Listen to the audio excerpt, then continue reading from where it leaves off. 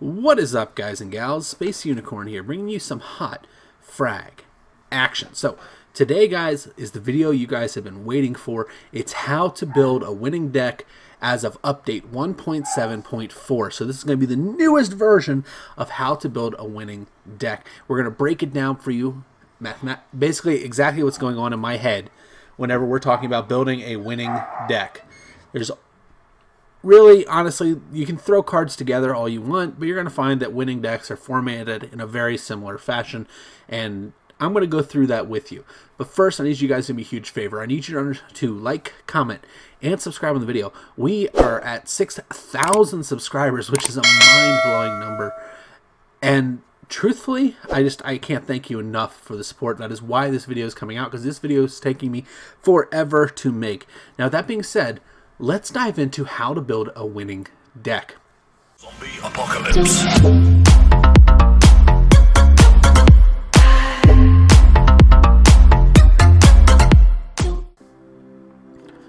Alrighty, guys. So I have put random cards up at the top.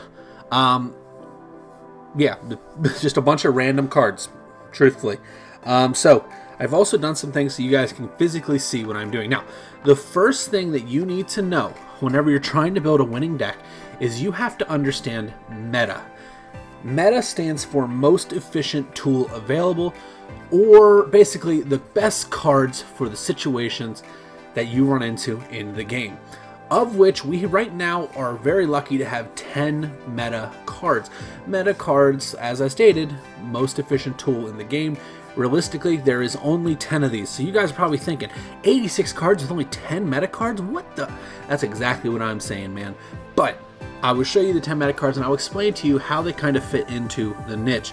Now, I've organized my cards here a little bit so you guys can kind of see what we're doing here. I've broken down the cards into 4 groups for you, so you guys can visibly see what I'm doing here and how I'm explaining this to you. Now, the meta cards are these 10 cards right in front of you. You have Lucha Muerta, Andromeda, BB, Blot, The Boss, Ronin, Hannibal, Queen Unicorn, Duncan, and Cypher. All these cards fit the roles in Frag. As you guys know, there are 5, well, you guys know what I mean. There's 5 roles in Frag. You have your camps, your defense, your attack, your wild cards, and your centers. All these cards come from all those sections except for center. That's just a big one for you guys to keep in mind. Center cards are not meta cards right now. Sorry. But the reason these cards are meta is because they do something special. It can be anything unique. In BB's case, for instance, BB has the ability to heal and really falls into this cancel meta that's going on right now. He can heal your cards, get rid of negative effects on them, and keep himself alive through most of the damages. Lucha is just a tanky boy. Most health in the game keeps him in meta talks non-stop. Andromeda is the best slayer in the game. No card, when played perfectly, is going to outduel Andromeda, besides somebody who might surprise you, and that being Duncan. Duncan and Andromeda are actually very, very similar cards. If you look at it from a statistical standpoint, they're almost identical. That's why they're both in meta, and actually most people are going to run a Duncan over Andromeda right now. But I digress. Blot, because of his massive tower damage, is meta. The Boss, the ultimate ability and the defensive prowess this card has is really, really good. And it's only second if Queen Unicorn has her frag power. This card is fantastic. Wild card Ronin, another great card. Why is he meta? He's fast. He has a slash dash glitch right now. He's just an overall pain because he gets to your opponent's side of the field super, super quickly. Hannibal, another tanky card, but with the ability to really do damage to characters. Hannibal finds himself on this list. Queen Unicorn, second best, maybe the best defensive player in the game. I do have her frag power, and she's my card, so, you know. Cypher is also on this list, even after the nerf, guys. The reason is Cypher's ultimate ability is so stinking good. There's no denying how good his ultimate ability is. So this is your first class of cards. These are the meta cards. They all play into each other pretty well, and you guys can kind of get a feel for it. Now, let's move down the list. The next group of cards we have are the cards that are outside of meta. Now, one or two of these cards is in this list because the ultimate, the frag power that they got has pushed them into this. Those cards are Van Doom, Medusa, Cleo, so Jackie Chan, Rip and Finn, Soldiertron, Hakairu, Tankbot, Sombrero, and Duality. Duality is really good, guys, if you can understand how to use the weapon switches. These cards are really good, and putting these cards in your lineup usually is not a bad thing. Usually. Now, let's move on to the next classification cards. These are just your good cards. These are good cards. They're fun to play. They can be a little everything. You have your Arkans, your Strikers, your Shinobis, your Pokas, Vandals, Desper, Prisoner 99, Fragman, Ollie, Bobber, Queen Boom, Hades. Even Virus makes a case for this. Katrina, Hunter, Dr. Crow, General Mech, Roloff, Frost, and Lollipop. JB is also in the section, but he is in the top of my list right now. Now, with that being said, that gives you 50 cards that are playable in the game of Frag. Everyone else, all these people down here, there's a couple of them that are kind of teetering on the edge of being okay cards to play, like Gigadoo. Mechalodon could probably make the cut in the right hands. Big Paku's another one, and Crystal, which just makes me sad. But you'll notice that basically half the cards in Frag are actually playable. Now, those are the classifications of cards we are going to use. Now guys, I paused the video here because there's something else that you guys need to know. It is important to understand how these cards work together. This is something that comes along with understanding how each card plays individually, and you know which cards go best with which cards. Example's sake, just for plain example, BB combos really well with Hannibal and Lucha and Blot. Duncan combos really good with a Queen Unicorn. Sombrero combos very good with a High Slayer card, i.e. Andromeda. Just an example of understanding those cards. Let's get back into the video. The next thing we're going to do, guys, now that you kind of understand what the meta cards are, what the cards that are outside of meta are, like keep in mind, the outside of meta means that they're very good. They're better than your average card, which is a good card, but they're not quite meta cards.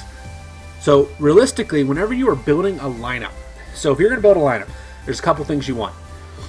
First of all, your defense, you want at least one meta defender, of which we have 3.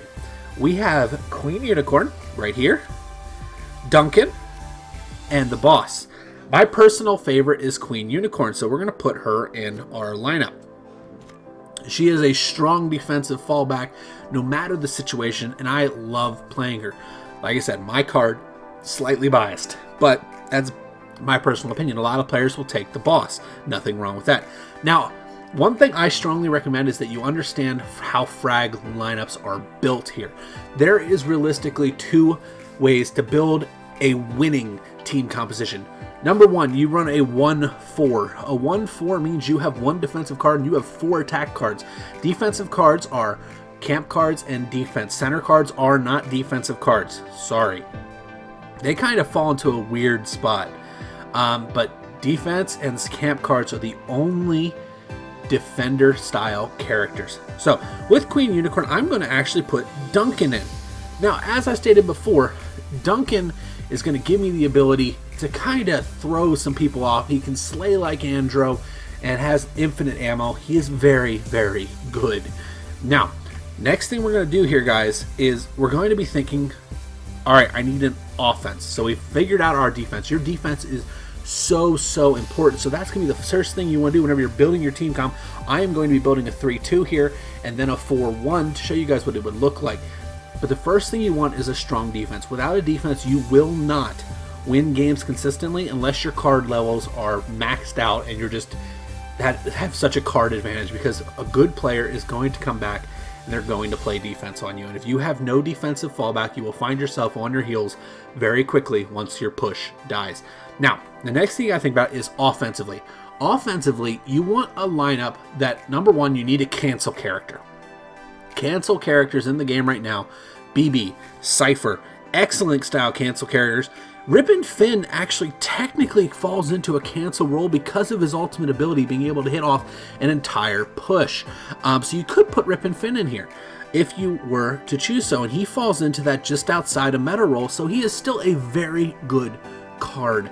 But in my particular situation, I'm going to put BB in. That self-heal is second to none. It is incredibly useful and valuable for you being on the attack. The ability to negate your opponent's damage and basically say, "Ha, you thought you were going to kill my tank? Get out of here with that."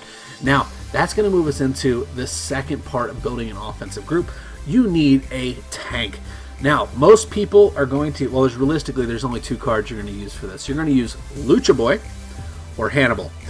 Personally, I am a Lucha fan, mostly because I've been playing the game for so long. Lucha is a meta card, always has been. Realistically, even with the addition of Hannibal, he was still a meta card. Hannibal's very, very good, but Lucha Boy is, I just prefer him. Now, next thing I'm going to do is I'm going to look at here and I need to think. So, I've got my defense figured out. I've got my cancel card figured out. I've got my tank. Now what do I need? Well, here's where it gets interesting. This fifth pick, whenever you're building a 3-2, is really up to you. It can be whenever you want. Personally, what I'm going to do is I'm going to use a pseudo tank. I refer to pseudo tanks. A good example of a pseudo tank is Blot. Blot is an excellent example of a pseudo tank. BB is also a pseudo tank, technically because of the heal ability. But Blot, Ronin can be, Tankbot can be because his ultimate ability adds health. These are great cards that kind of add those roles of a pseudo tank for you. They have the ability to basically negate the damage that's being issued onto them. Ronin, due to his slash dash, can get out of any situation if he so chooses. And Blot, man, has that ink form, which is so incredibly annoying. So, with that being said, this would be an excellent 2-3 build. I meet the qualifications of a good lineup. And once again, let me just tell you the qualifications for a good lineup. A good defense. A negating character, BB in this case. Could have used Cypher, but I'm going to use BB. You can even use them both if you really choose to. A good tank character, and then the fifth card in this personal lineup is going to be a meta card. Now, with this lineup, you can actually switch cards around. As you guys know, we listed the meta cards. We listed those cards that are just outside of meta. These cards that are just outside of meta can be put in. For example, let's say you're playing Payload. Tankbot's AI on Payload is exceptional. If you're playing Tunnels, Sombrero also has a very high combo potential, allowing him to be very useful. Rip and Fin is another one who can be put in for any of these cards minus your defense. It is important to remember that if you're going to replace a defensive card, in this case my Queen Unicorn or Duncan, that you replace it with with a defensive card. You need to have at least one defender, and if you're going to run one defender, it has to be Queen Unicorn on the boss. Otherwise, you need to run two. It's that simple. Now, I know what you guys are thinking. So Jackie Chan should be on there. So Jackie Chan is not on there for one reason and one reason only. The reason she is not meta is because she's not good on both maps. The meta cards are good on both maps. They're good in any situation and can be thrown into anything. So what we have done now, guys, is we have built ourselves a 3-2, and we're going to hop into a match, and we're going to see, can the 3-2 get the W? So what we're going to do, guys, I will cut to that match, show you guys the video, show you guys the match, and I'll show you guys how it went. So give me 1 minute while we hop into that match. We've hopped into this match. Now what you're going to see here, my opponent actually has a meta lineup in as well. What we're going to do is we're going to start on a defensive side. Now, something that is super important, you can't just understand that the... And pause, boys. So there's two primary ways to play a match in Frag.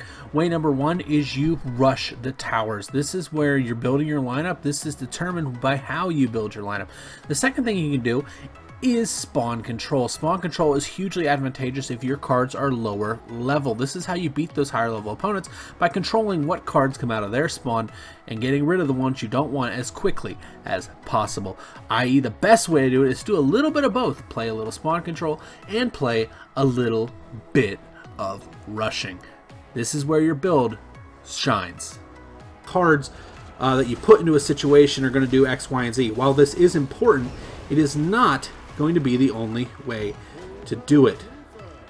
As you guys are seeing right now, I've pushed my Queen Unicorn up to basically cause chaos. That's what she's doing. That's what she's for. She's doing a great job of it. Now we're going to take the BB, we're going to push him up here, and we're going to negate all that damage that just happened to my Blot and my Lucha. As you guys can see, these guys have healed. We are now going to issue this command. It's alright. I don't know what that desync was that we saw there, but it's okay. So, understanding how to build a lineup is only half of the battle, is what I'm telling you. The next thing that you need to understand is what do you have to do? What do you have to do in order to win with those lineups that you have created? This comes back to understanding how those cards play. I would strongly recommend for anybody trying to build a winning lineup that they understand how all those cards play in their lineup. As you guys know, I have played all these cards. I have been around FRAG for an incredibly long time. And it kind of helps you in this sense, you know? Issue this command. Our whole team is respawn. Our meta cards will do their job.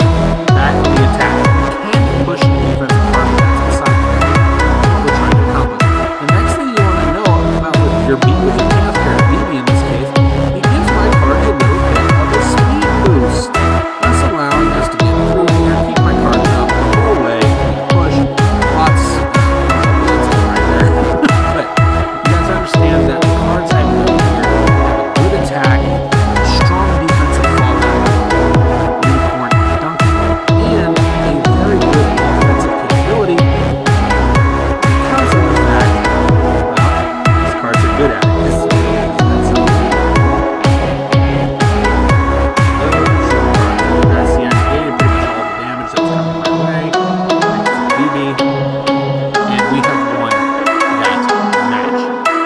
Very simple with the 3-2. Like I said, the two types of lines you're going to run is a 3-2 and a 4-1. Those are really your best options to win consistently in this particular style.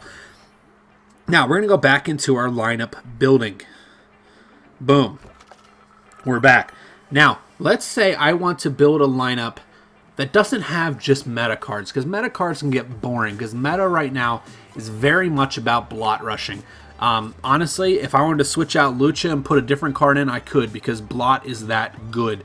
Blot rush with BB heal, nasty, nasty combo. This leads us into the next part of building your lineup. You want to understand the combos that are on the field of play. So, for instance, let's say I don't want to run Duncan, but I want to run a good card who's not meta but has combo potential. I would put Sombrero in. Sombrero is one of those cards, as he was listed, a card that's outside of meta but has good combo potential. So I want to put him in. Let's say I want to keep my Blot in, but I don't really feel like running Lucha. Well, I'd look through my cards, thinking. So I'm replacing my tank. I do have a pseudo tank, so we're okay. But I'm replacing my tank for a different card because I want to, I don't know. Let's say I want to kind of throw a wild card in the mix, like Rip Finn. Rip Finn is going to be a good one here. Rip Finn has the ability to knock cards off the map. He was listed as a card that's just outside of meta. He is an excellent card for this situation. So, what we're going to do, we're going to hop into a match with this lineup, and we're going to show you. I'm still running a 3-2.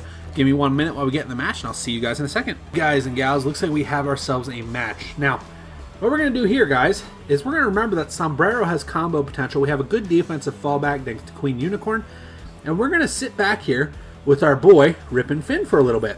Why? Because Rip Finn can do this. That's why. Now, I know what you guys are thinking. Well, how's that not meta? Well, put simply, it's just not.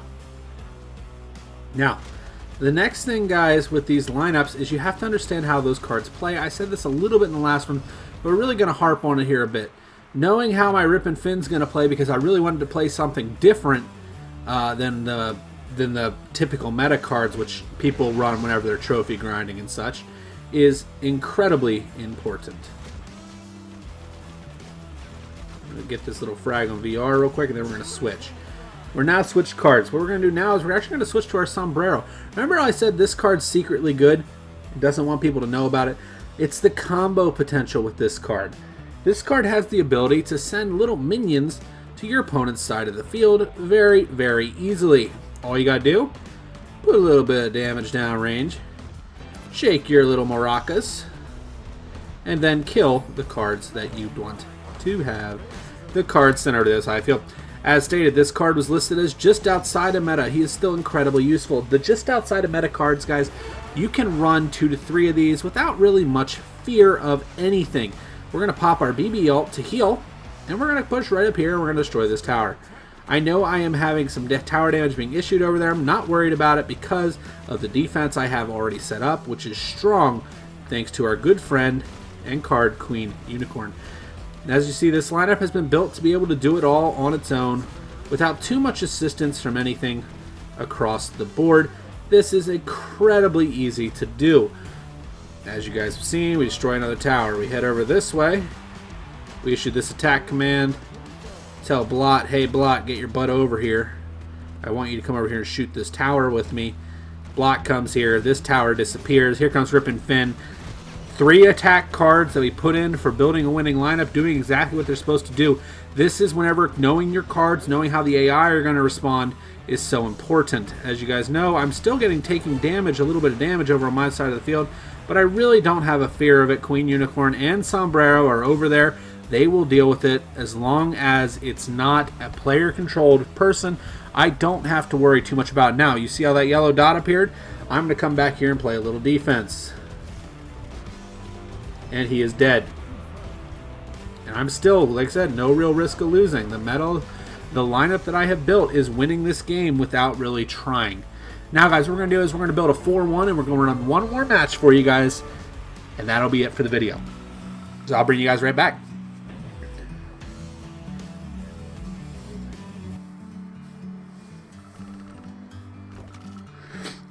Alrighty, guys, we are back in deck building here. Now, we're going to throw a curveball in here. We're going to run a 4-1. That means I'm running 4 offensive-styled cards with 1 defense. Now, if you are going to run 1 defense, you really only have 2 options.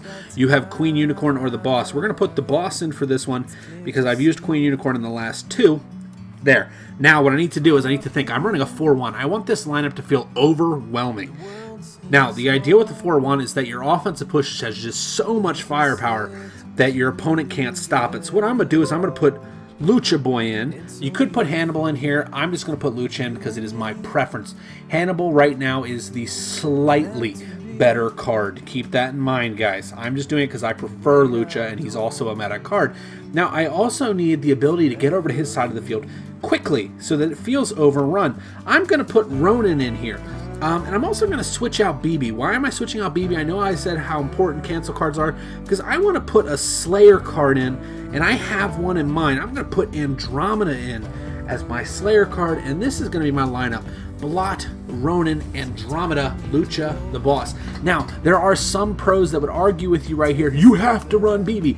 You don't have to run BB. Don't fall into the trap. BB is incredibly useful, and I list him as the best card in the game right now. But the role he is filling is not needed with an offensive lineup like this. I have too much health to work through. The cards will get there quickly, and by the time while he's distracted, I'm going to be hitting him with the Andro. Now, what we're going to do, guys, we're going to hop into this match. Get in there. Alrighty, guys, we are here and ready to go. We have our offensive juggernaut lineup, and we're going to switch to our Andro, our slaying role, and we are just going to send it.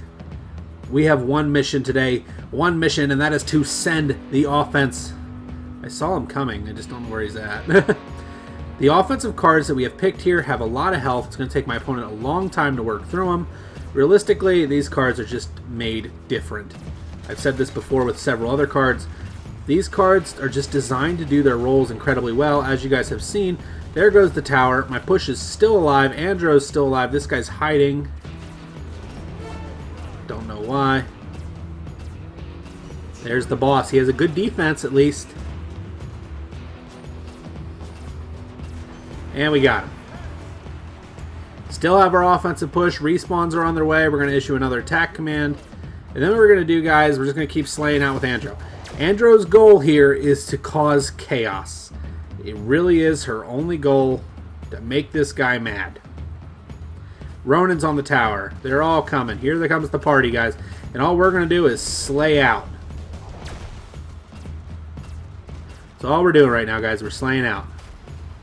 That was a good ult by his Hannibal. Is it enough? No. We're still alive. Still slaying this kid out. Good use of the boss there to clean us up. Now, our offensive push is not dead. Lucha Boy and Blotman are still over here. And honestly, this poor boss is about to get jumped. Let's hit this attack command and we're going to keep going up this tower. The 4-1 is incredibly useful if you can overrun your opponent. It works very well against a weak defense. That is why your defense is so important. Without a strong defense, you're going to find yourself consistently in bad situations. That is why whenever you build your lineup, and if you're only going to run one, you always run Queen Unicorn or the boss, because they're the only two that can do it solo. I usually run a 3-2, but the 4-1 is effective, as you guys just saw. Now, guys, this has been how to build a winning deck 2.0. I hope it helps you guys. Let me know in the comments if any of the tips and tricks that I told you help you out. And let's just review everything real quick. You have your meta cards, which you have 10 of. You have the cards that are just outside of meta, which you also have 10 of. And you have the good cards that you can kind of throw in for place. Anytime you build a lineup, you must start with your defense. Your defense is super important. Without the defense, you will not be able to recover whenever your push dies, because eventually your push is going to die. Second thing you need to understand with this is you need to have a cancel card or a Slayer card. The cancel cards, BB and Cypher, and the Slayer card, Andro, is really your real bet there. You need a pseudo tank, either Ronin or Blot. Most people are going to run Blot because Blot is that good right now. Second best card in the game, BB being the best. Whenever you build that lineup, and let's say you don't want to run the meta cards, you can put in a card that's just outside of meta, or you can put in a good card as long as your other cards are strong enough to consistently win. Now, with all that being said, guys, one more thing. Knowing the cards you're playing will help you also. If you know the cards you're playing, you can beat somebody who is running a meta lineup more often than not whenever they do not know the cards they are playing, even if their cards are better. That is how you build a winning lineup. That is how you win games in Frag. I hope you enjoyed this video. If you did, please remember to like, comment, subscribe, and down there. And I will see you legends next time.